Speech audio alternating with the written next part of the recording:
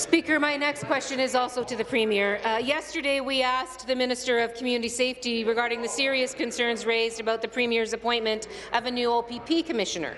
iPolitics has just broken a story. They report that when the top job with the Ontario Provincial Police was posted in October, Ron Taverner couldn't apply because his rank was too low.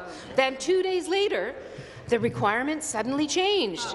Can the Premier tell us if the Premier's office had anything to do with this change, or did the Premier recuse himself from that decision?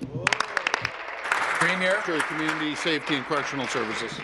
Minister of Community Safety and Correctional Services. Thank you, Speaker. As was reported, there was a change in the qualification request for the ad, but from reading the reports, it was to ensure that more people applied. We wanted to make sure that Opposition come to order. To head for Kingston the Islands, come to order. Was going to apply.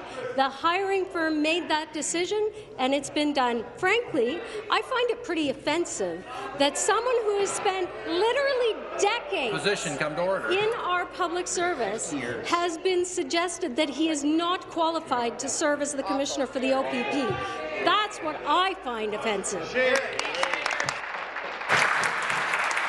Supplementary.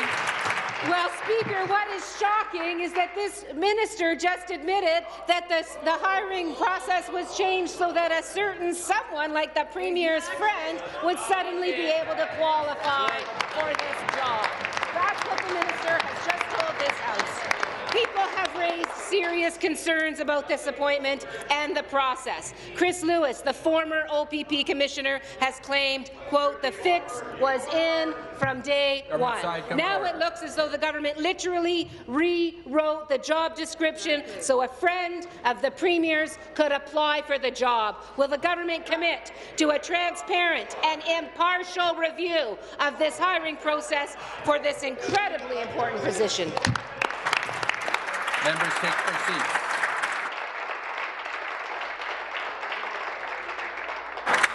Minister.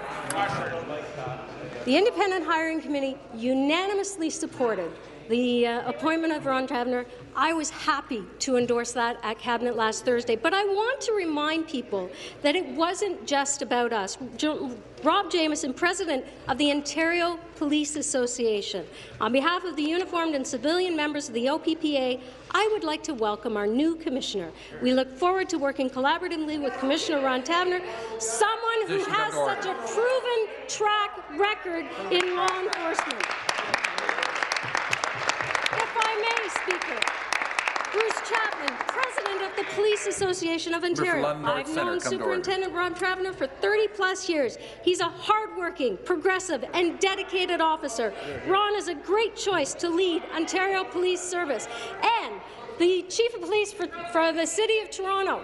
The City of Toronto's loss by having Ron Taverner leave is actually the OPP's gain. He will be an excellent officer and commissioner.